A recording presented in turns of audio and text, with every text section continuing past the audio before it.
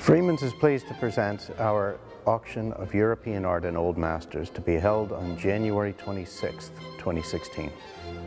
The sale features a wide array of European art from the 16th through the 18th and 19th centuries, as well as a selection of early 20th century works. Also included in the sale, a fine collection of works by various Russian artists, including Popov, Gorbatov, and Vereshchagin. The painting behind me is a great example of a work by the well-known Austrian 19th century painter Franz Unterberger.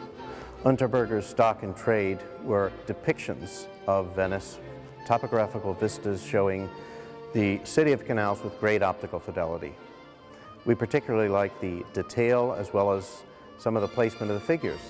The gentleman at left with a parasol is particularly attractive and evocative of Belle Epoque period pictures. Sweeping views of Constantine, the English countryside, London, and Paris are well represented in the 14 landscapes by Frank Milton Armington, the famed Canadian impressionist whose works rarely appear in the U.S. All consigned from one private collection in unrestored original condition, each signed and each inscribed on the verso. We're pleased to have such a great collection. The 19th and 20th century artist Lesser Uri from Austria is represented by two works in this auction, highlighted by a Berlin street scene in the rain, evocative of the period and typical of the artist's work.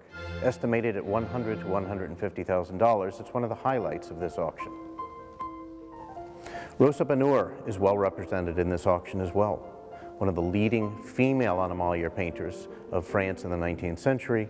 Her almost humanistic views of animals, including in this auction, donkeys, sheep, and cattle, are renowned and always popular with bidders. We're pleased to have this large group of works by Rosa Bonheur, all from a private collection, in the auction on January the 26th.